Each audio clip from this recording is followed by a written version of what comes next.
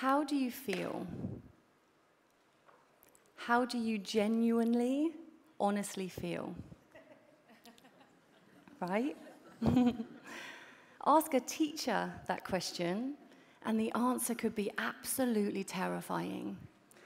As human beings, we have become pretty shocking at taking care of ourselves.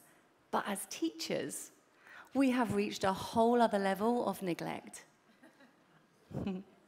A third of teachers quit the profession within the first 5 years of qualifying. On top of that, 1 in 83 last year were signed off on long-term sick due to pressures of work, stress, anxiety. That's 3,750 human beings. You may know one of them. Friends, colleagues, family. We have reached an epidemic of stress in our schools, and it is a reality that needs facing.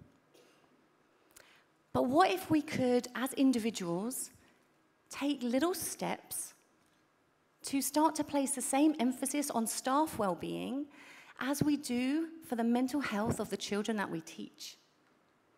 What would that look like? How would that feel? So everyone has a story of how they've struggled, and I'm no different, and wow, was I struggling. So a couple of years ago, I bumped into my old primary school PE teacher, randomly at a museum with my 2 young girls, and as they toasted some bread, he asked me how I was doing and how being a teacher was. And in that moment, I decided to be completely honest, both with him and with myself. And I told him of how much I was struggling, how life had just become too much, and I didn't know if I wanted to be a teacher anymore. I didn't know if I could be a teacher anymore. And then I listened to him, and I absorbed how difficult he had found the role, not just back when I knew him, all those years ago, but in the years that followed, and actually throughout his whole career. And I wasn't alone. I realized other people felt the same way that I was feeling. Because the reality was that 30 years on from those days with him in PE, I was the broken one. I was the one struggling to simply cope, let alone stand up and teach outstanding lessons every day. And 2 weeks after that seemingly random catch-up with that old school teacher of mine, I was signed off work sick and in danger of becoming one of those 3,750 teachers that stay signed off. And I made a choice. And my choice was to survive. So I have always loved yoga.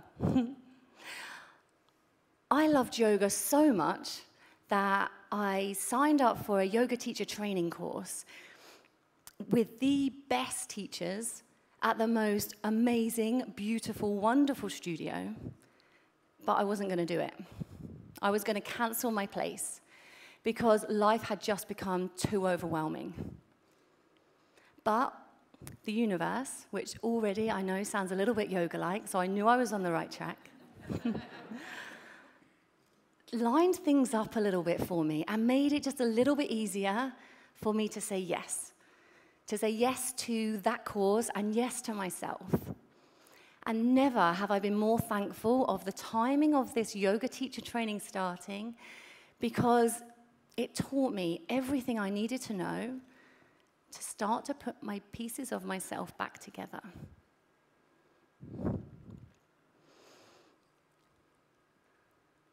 If nothing changes in our schools and emphasis isn't placed on staff well-being, then the extraordinary human beings that teach or have the mind-blowing task of teaching the next generation of extraordinary human beings will lose their sparkle.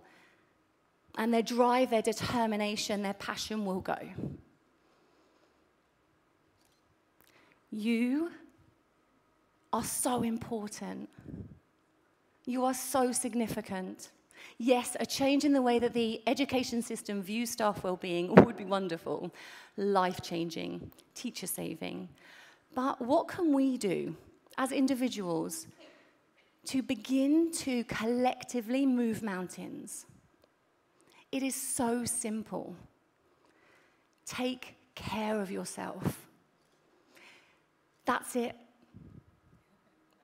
If we can commit to taking care of ourselves, if we can start to change our perspective about this thing called work-life balance, support each other along the way, then a change can happen.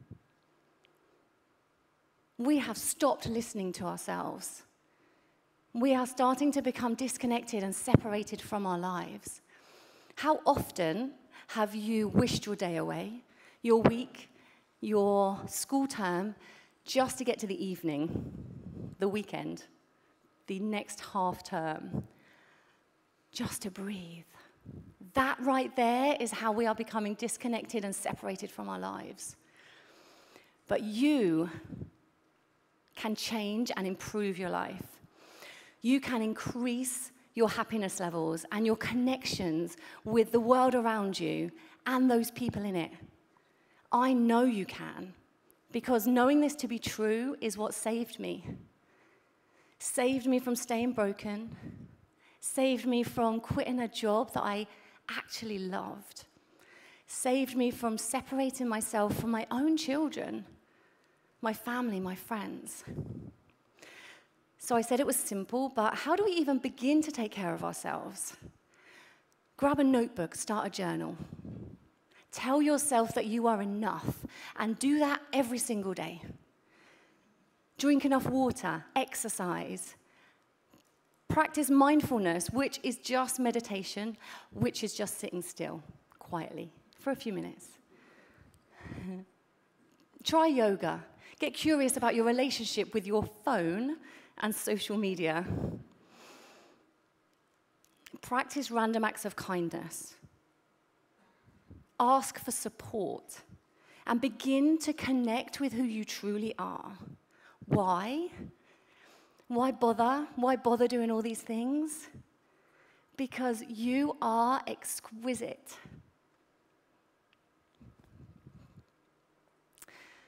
And there is no one else like you.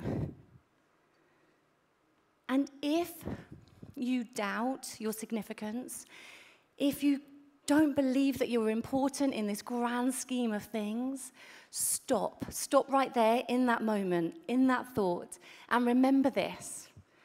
Your light is the most important thing in your life that needs protecting. So guard it, shield it, fuel it, and defend it with your life. Because then you can be the light in someone else's life. Thank you.